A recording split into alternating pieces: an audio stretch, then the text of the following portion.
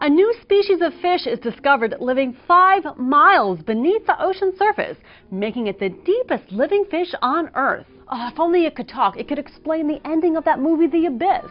What happened there? I'm Jen Markham on Buzz 60. Scientists studying the Mariana Trench, an area of the Western Pacific that's the deepest spot on the planet, captured this video of a totally new fish, described as a cross between a puppy, an angel, and an eel.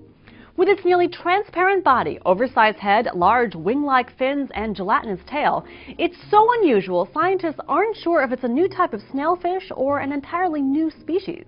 And this fish was discovered at a depth close to the limit of what scientists believe fish can survive. The discovery was actually an accident. Scientists were collecting mud samples from the ocean floor when this fish just swam in front of the camera like it was no big deal. Yep, just coming on through, making my human debut, setting a new planetary record for deep sea diving that's unlikely to ever be broken. Don't mind me. Do you think the fish hasn't been named because scientists don't know what it is, or because they can't come up with a name cool enough to suit it? Buzz 60. Now you know, pass it on.